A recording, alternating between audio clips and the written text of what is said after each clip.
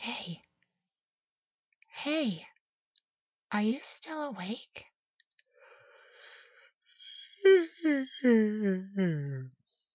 It's 3 in the morning, you know. You have at least 4 to 8 more hours before the sun hits your face. What's wrong, love? Oh, I get it now. You can't sleep.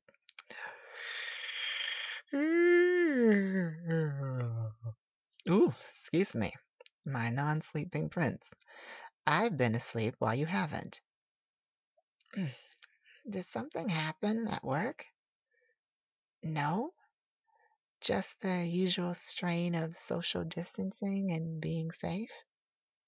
Yeah, I understand, love.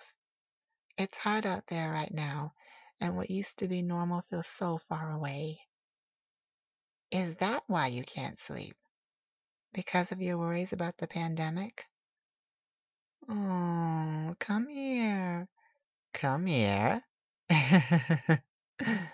Listen, sweetheart, we can't change anything about what's going on in the world right now.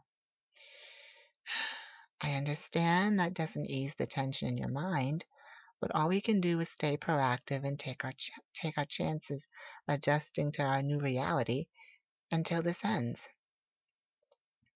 When do I think it'll end? I don't know, and we shouldn't label a time frame or anything. Why? Because we'll drive ourselves crazy hoping and believing in a certain time limit for this pandemic. You love me, and you know I love you. And as long as we have each other, we can make it through this rough period of our lives together. Yes, I love you too, silly. And don't be afraid to talk to me about your fears. Yeah, I understand you didn't want to worry me, but how can I not worry when you're not saying anything? Mm-hmm. You know I'll tell you like it is, but I can be sweet about it too. Part of my charm. What did you say? Well, you know you fell for all of this real quick. Don't play with me. All right. We've been up for some time now. Are you finally ready to go to sleep, baby? Yes!